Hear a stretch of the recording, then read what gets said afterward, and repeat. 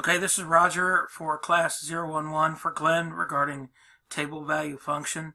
I typed in create function. I gave it the name fn underscore title of person.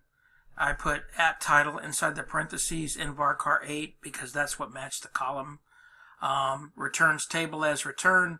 My select statement business entity ID first name last name from person.person where title equals at title and then go. I executed it. Command was completed successfully. I'm going to go down and refresh so that it'll show up, and there it is. Title of person. There's the parameters. And now I'm going to search just everything.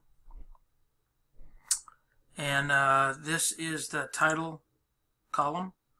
And I'm looking under Miss, Mr., and then there should be Mrs. here as well.